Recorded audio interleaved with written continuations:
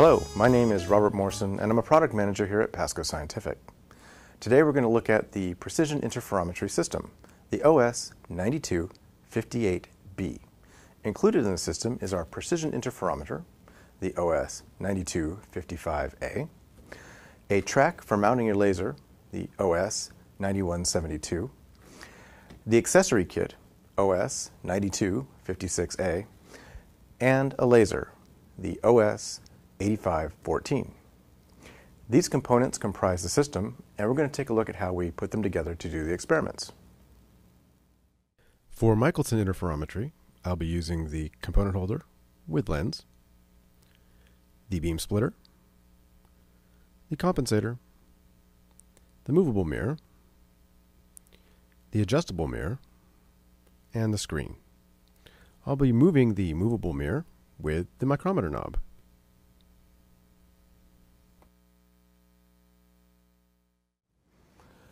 Okay, I've placed my bench right up against the side of the precision interferometer, and I've placed my laser on my bench.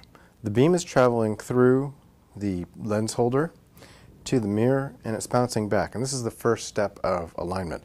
I've rotated my components so they're out of the way, and I've removed the lens so that the beam can travel clearly through and bounce back, and I'm aligning it so that it bounces directly back to the laser itself. So I get the beam coming and going, and this ensures that I will line things up in the proper optical path for the experiment.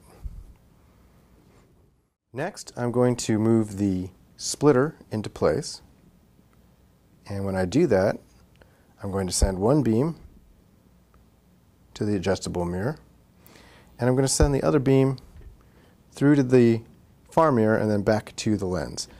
And as you can see on the screen, hopefully, I have two very clear beams, one above the other. And I'm going to adjust my splitter until they're right on top of each other, and I'm going to cinch it down.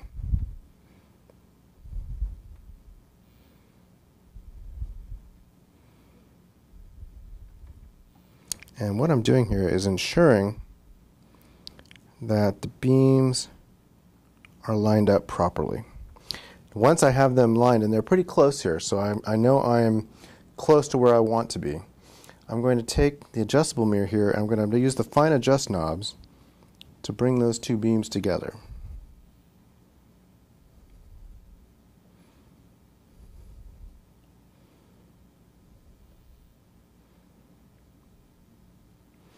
Now, as you get close, you're going to actually start seeing a little bit of wavering, and that means that you're starting to see a fringe pattern. But what I'm going to have to do now, and this kind of is counterintuitive, is move my compensator lens back into place to make sure that I'm properly compensating for the path of the beam. I'll check my alignment, and then I'm going to bring my lens back into play here, and I'm going to have to adjust it until the beam is right back where it was before. And once that actually happens, I should see my fringe pattern form. Although a bullseye pattern is optimal, a simple fringe is adequate. Once you have a clear fringe pattern, the way you're going to take data is you're going to adjust the micrometer knob. First you're going to see where it's sitting currently, and then without moving back and forth, you always want to move in the same direction. You're going to slowly crank the knob, and you're going to see the fringe pattern move. And you're going to count you're going to pick a point on the screen, and you're going to count the number of fringes that go by as you turn the knob.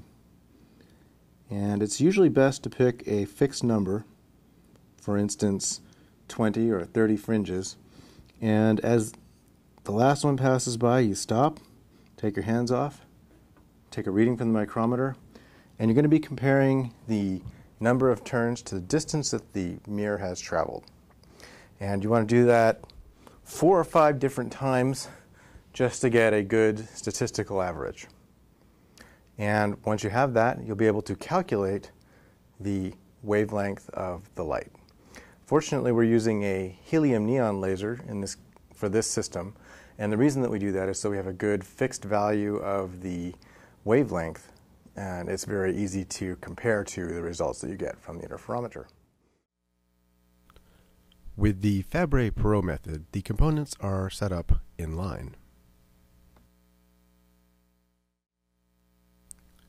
The system accessory kit includes these additional components: a vacuum pump, a vacuum cell, a rotating component holder, 2 additional lenses, 2 polarizers, an additional component holder, and a glass plate.